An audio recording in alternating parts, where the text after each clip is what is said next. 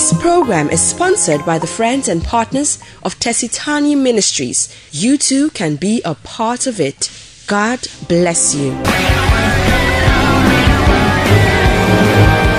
David knew that when he has the presence of God, he comes with the power of God. And when the power of God shows up, no enemy can withstand him.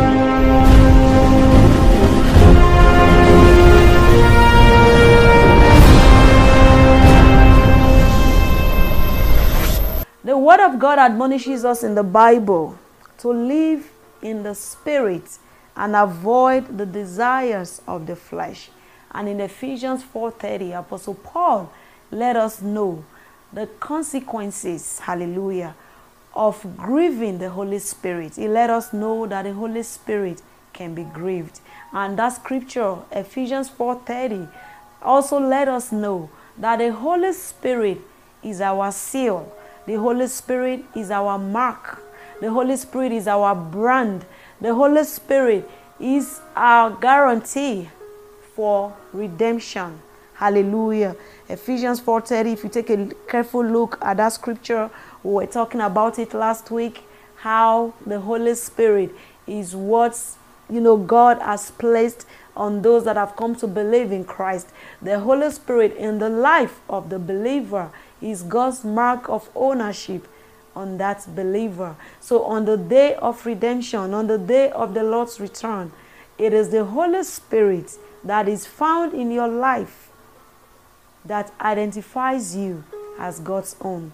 The Bible says in Romans 8:9 that anyone who does not have the Spirit of God does not belong to God at all. So the Holy Spirit of God is the mark of ownership upon the lives of believers. Hallelujah. If you take a careful look at Ephesians 4-5, you will find some of the acts that Apostle Paul listed by the inspiration of the Holy Spirit. He told us so many acts that can grieve the Holy Spirit. Who is the Holy Spirit? The third person of the Trinity. He's the mighty person. Hallelujah. He's the carrier of God's presence, the power of God. My God, you need to know who the Holy Spirit is, because as a believer, you cannot say, I'm a Christian, but I do not have the Holy Spirit. There is no way you can live a victorious Christian life without the Holy Spirit. There is no way you can even serve God without His Holy Spirit. You cannot pray without the Holy Spirit. You cannot worship God without the Holy Spirit. Without the Holy Spirit present in the life of any believer, everything the believer is doing is just noise and activities. If there is no presence of God in it, then I don't know how anyone can serve God without His Holy Spirit present in the life of such believer. The Bible says they that worship God must worship Him in spirit and in truth. So Ephesians 4:30 says, do not grieve the Holy Spirit. I'm going to read it quickly. And do not bring sorrow to God's Holy Spirit by the way you live. Remember, He has identified you as His own, guaranteeing that you will be saved on the day of redemption. My God, it is the Holy Spirit that guarantees you that you will be saved on the day of redemption. There's a difference between the day of conversion and the day of redemption. The day of conversion is the way that you were transformed, you were changed, you were translated from the kingdom of darkness into the kingdom of God's marvelous light. When you gave your life to Christ, you were converted from a sinner to a Christian. Hallelujah. But you cannot stop there. You are set on a journey, on a race. You must get to the finish line. And that finish line is the last day when Jesus shall come and judge the whole world.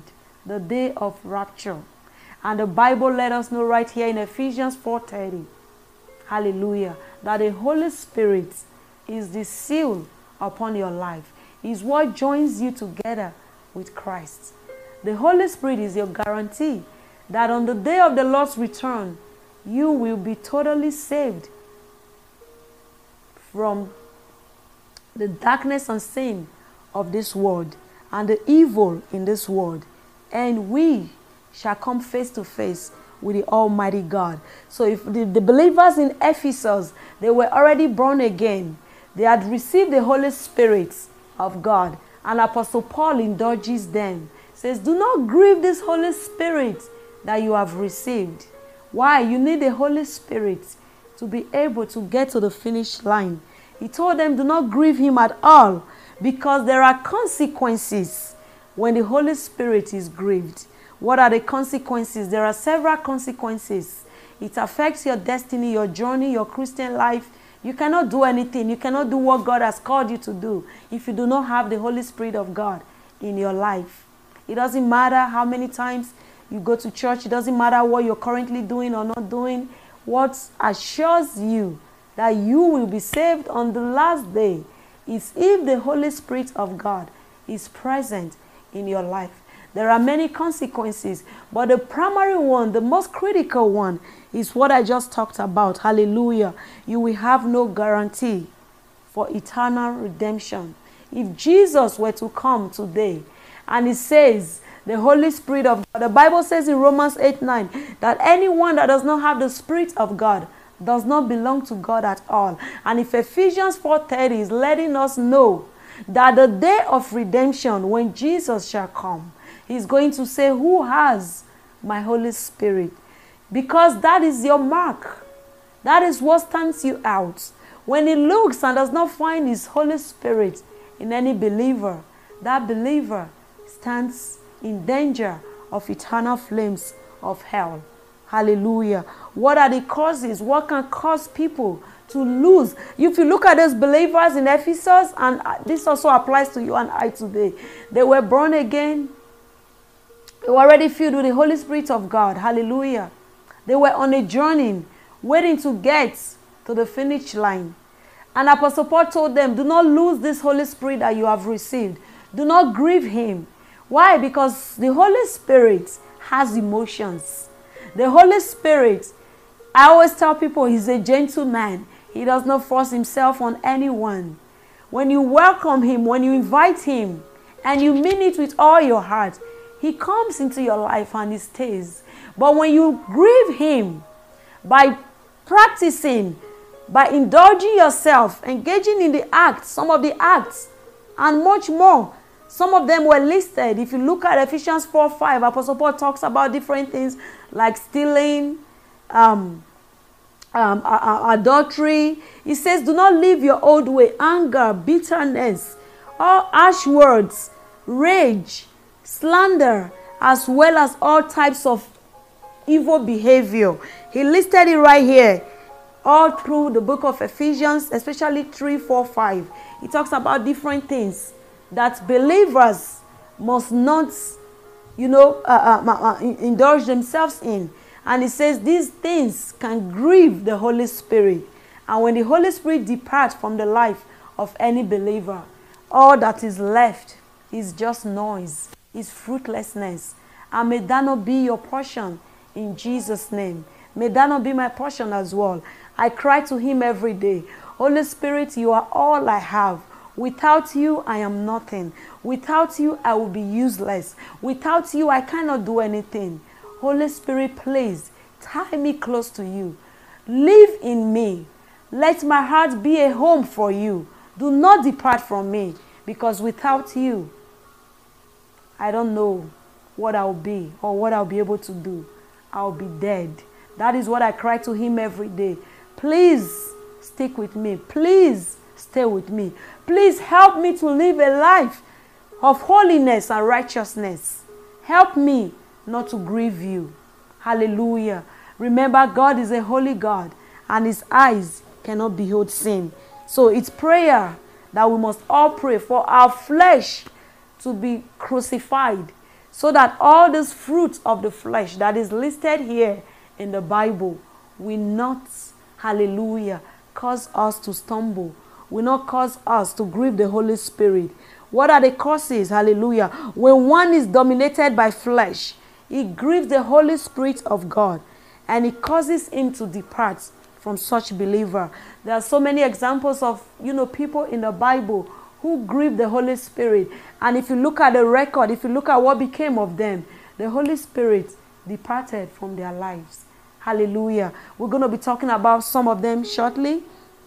I want to talk about what are the causes. What causes the Holy Spirit to depart? Number one, when the voice of the flesh is louder than the voice of the Holy Spirit. Jesus said, my sheep hear my voice, and they listen to me. They do not hear the voice of any other. Hallelujah. Some of us are more attentive to our own voice than the voice of the Holy Spirit. I remember many years ago when I was working as a consultant, and as a consultant in this part of the world, they would give you all your money. They expect you to go pay your taxes and yourself. You're not an employee. If you're working as a full-time employee, they would deduct the tax before they give you your take-home income. But when you're working as a consultant, they give you everything, and they expect you to go pay your tax yourself.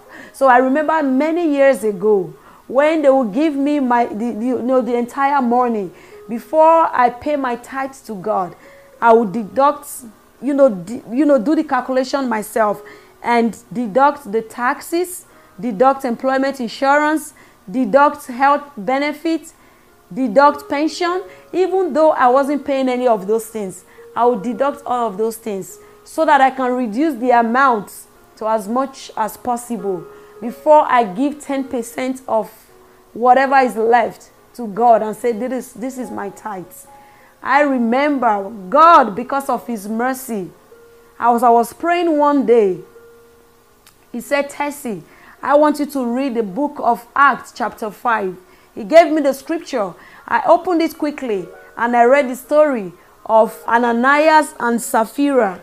And I saw how they withhold, hallelujah, they withhold some amount of what they got from their possession, and they brought the rest to Peter. And Peter said, Ananias, he said, why have you lied to the Holy Spirit? So when I read that scripture, the Spirit of the Lord told me that, TESSY, that is what you are doing right there. I wept and I cried. I went on my knees. I prayed. I said, Lord, please have mercy on me. God had mercy on me. And I changed from that act, and I never repeated it again. Hallelujah. So I tell you, sometimes when our flesh is louder than the voice, when the voice of our flesh, our own voice is louder than the voice of the Holy Spirit, it can cause the Holy Spirit to depart. Now, yours may not be what I just talked about. Yours may not be you, taking out of your tithe, or trying to reduce your tithe amount. Yours may be you having addictions. You may be hooked on pornography. You may be taking bribe. You may be committing fornication. You may be involved in adultery. Whatever it is, please, I would encourage you and I would indulge you the same way Apostle Paul indulged and begged the believers in Ephesus. I am also begging you right now, by the help of the Holy Spirit, that you must do away with everything that displeases God, anything that has to do with sin, anything. You take a stock, look at your life, anything that you know that you are doing that does not align with the word of God, you must do away with it. You must turn a new leaf so that you do not grieve the Holy Spirit. God is a merciful God. Hallelujah. He would have mercy on you if you ask him to do so and truly mean it from your heart. Praise God. What is the second thing that can cause the Holy Spirit to depart?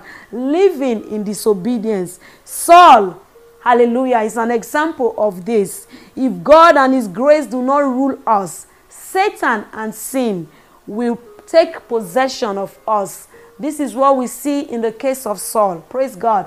Saul was empowered to do the work of God. Hallelujah. But Saul did not allow himself to live in disobedience according to the voice of God. Hallelujah. He went ahead and always does his own thing. That is not how God expects his children to live. And because of how he was, how he was carrying out that act, living in disobedience, we know what became of him. Hallelujah. God allowed evil spirits to overtake him and took possession of him. Hallelujah. It is a dangerous thing to want the Holy Spirit power just simply to work for God. In the mind and in the eyes of Saul, he was working for God. But guess what? He was working for God, but he wasn't working with God. He was living in disobedience. I always tell people that it is much more important and far better to walk with God than just to work for God.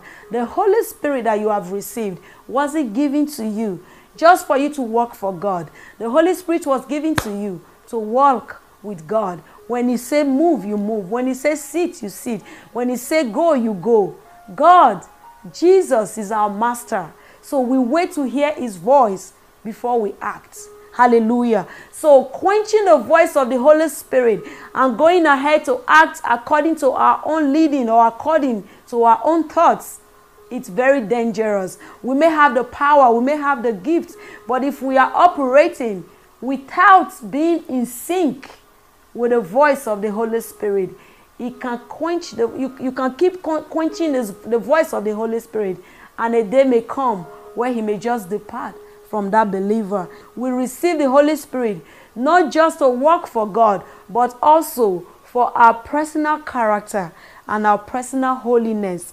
And say, Lord, it is your will, not my will. Whatever you say, I'll do. Wherever you send me, I'll go. Whatever you tell me to say, I'll say. We need to live in obedience with God like this, so that we do not quench the voice of the Holy Spirit and we do not end up grieving His Holy Spirit. And number 3, hallelujah, that can cause the Holy Spirit to depart from the believer is refusing to control one's earthly desires. We see this in the life of David. David, who was a man after God's heart, did not control his earthly desire. He could not control himself. He saw another man's wife, and he started to lust after her. And we know what became of him. Praise God. In Psalm 51, verse 11, David cried unto God. He says, take not your Holy Spirit from me. He says, do not cast me away from your presence. Take not your Holy Spirit from me. Every time I read that script, that passage of the Bible, I always say, wow, David knew. He knew how important it is to have the Holy Spirit of God in his life. David wasn't crying to God and said, do not take my crown from me. He wasn't crying to God and said, do not take my kingship title or my kingship position from me. But he was crying to God. He says, do not take your Holy Spirit from me. That is a man who knows the importance of the Holy Spirit of God in the life of a believer. Hallelujah. Do you still wonder why Ephesians 4:30 says that you should not grieve the Holy Spirit? The Holy Spirit, that scripture says, is your guarantee, hallelujah, that you will be saved on the day of redemption. Praise God. So number 4 thing I'm going to give you, number 4 point that can cause the Holy Spirit to depart from the life of a believer is when you're walking against God's plan. We see this example in the lives of the Israelites, who God had brought out of Egypt, but their mind, hallelujah, was still full of what they ate, what they drank in Egypt. Praise God. They kept getting in the way of God's plan. They kept grumbling, hallelujah, because of the spirit of unbelief. Praise God. The Bible says in Isaiah 63 verse 10, it says, but they rebelled against Him and grieved His Holy Spirit. I tell you, the Holy Spirit can be grieved. To grieve someone means to offend someone, to cause someone to be sorrowful, to make someone sad. They rebelled against Him and grieve His Holy Spirit. Listen to what happened. So God became their enemy and fought against them. Praise God. They were getting in the way of God's plan. God has better plans and better purpose for your life. But sometimes when you find things happening, you become so short-sighted. You become so drowned by the circumstance and the situation around you. And you start to complain. You start to doubt God. You allow fear and the spirit of unbelief to overtake you. Tell yourself, I am not going to get in God's plan. I'm not going to get in the way of God's plan. I know that God has got great and awesome plans for my life. I know that these afflictions, hallelujah, they are for but a moment. My eyes are fixed on Jesus. I know what God has shown me. I know what he has told me. I know that the one who has promised is faithful to bring his promises to pass. You must fill your mind with God's word. You must saturate your mind with God's word.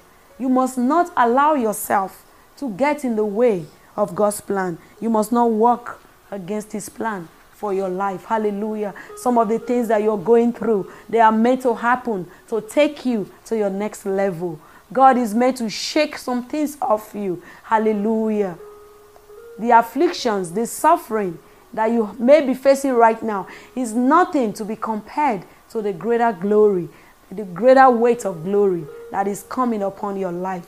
Be patient and keep trusting God. Hallelujah. So, number 5, cause. I'm going to tell you, number 5 points I'm going to tell you that causes the Holy Spirit to depart from the life of a believer is squandering of one's spiritual heritage and gifts. Squandering of one's spiritual heritage and gift. We see this in the life of Samson. Samson was born during a time of national disgrace, oppression, and rebellion against God and his people by the Philistines.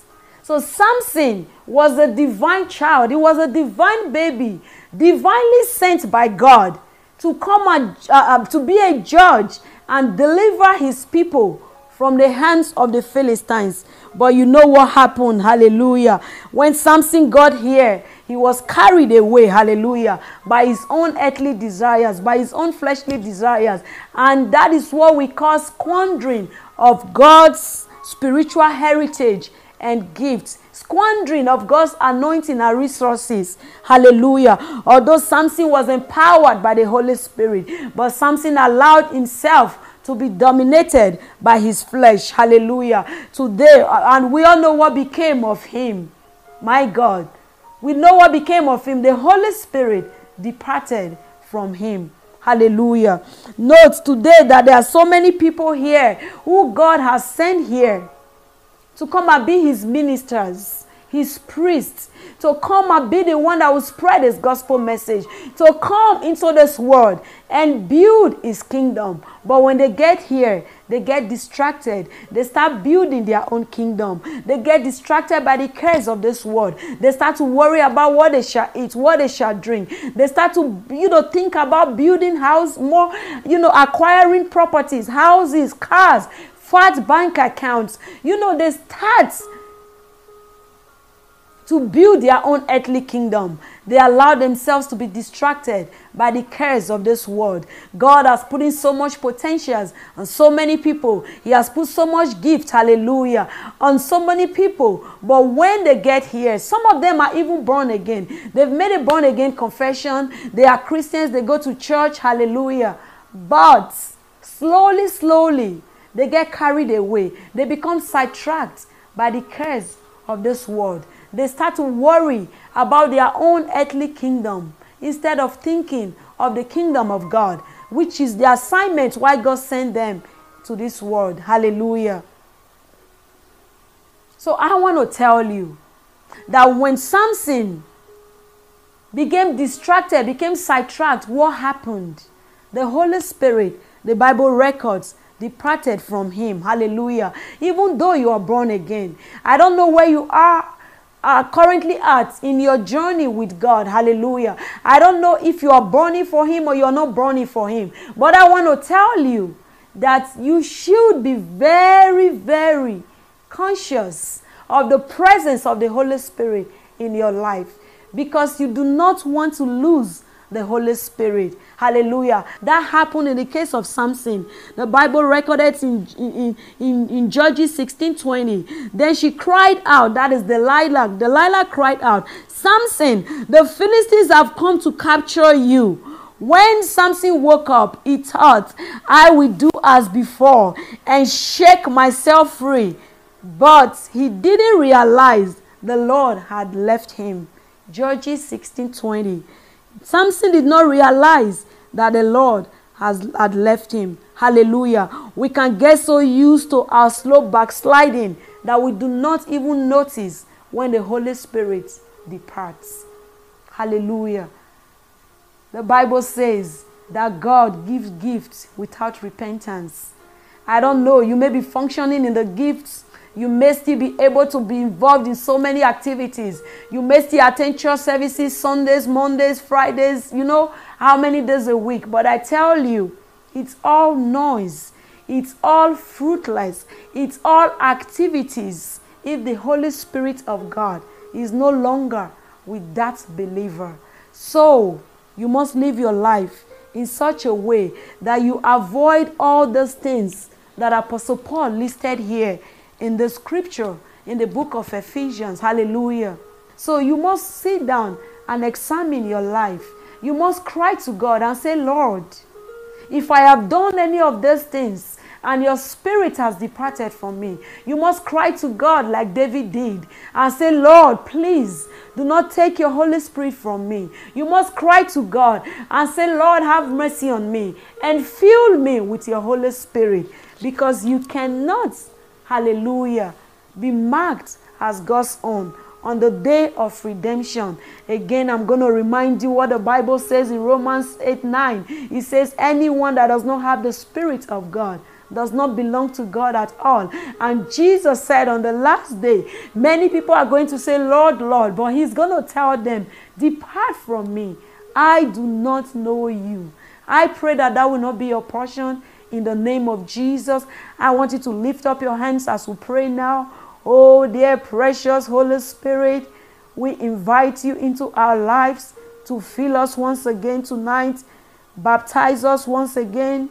Holy Spirit, we need you more than ever before, especially in these end times when we know that the coming of the Lord is very near. Holy Spirit, we cannot afford not to have you in our lives. We need you to serve God. We need you to live a holy life. We need you to be able to serve God in spirit and in truth. Dear precious Holy Spirit, please fill us afresh tonight. Fill us one more time. Hallelujah. Father, I just pray that you rebaptize your people with your spirit of truth, with your spirit of fire, with your spirit of holiness, with your spirit of righteousness. Fill us, Lord, with your Holy Spirit one more time. And help us to live our lives in such a way that we do not cause grief to the Holy Spirit, so that the Holy Spirit of God will not depart from us, so that on the day of redemption, we will be marked and branded as God's own. In Jesus' name we pray. Amen. Hallelujah. God bless you. Now, if you are not born again, I want you to say, dear Lord Jesus, have mercy on me. Forgive me every known and unknown sin. Translate me from the kingdom of darkness into the kingdom of your marvelous light. I believe that you are the Son of God. I confess that Jesus is Lord. Whosoever call on the name of the Lord shall be saved. From today I am saved. I am now born again. In Jesus' name I pray. Amen. If you just said those prayers, congratulations. God bless you. Thank you for being a part of this program. Join us same time next week for another fresh episode.